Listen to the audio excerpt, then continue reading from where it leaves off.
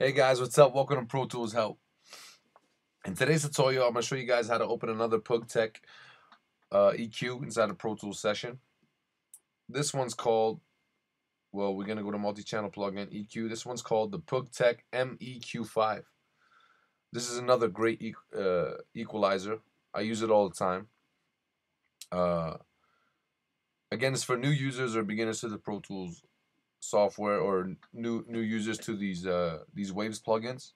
You have to have a certain bundle in order to open these ones up. This one is mostly a mid-range EQ, but it works excellent. It works the exact same way as an EQ. You have your amplitude.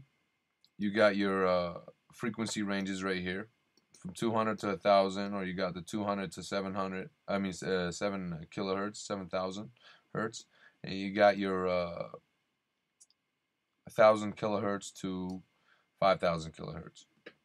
You got your gain up here, so you don't clip.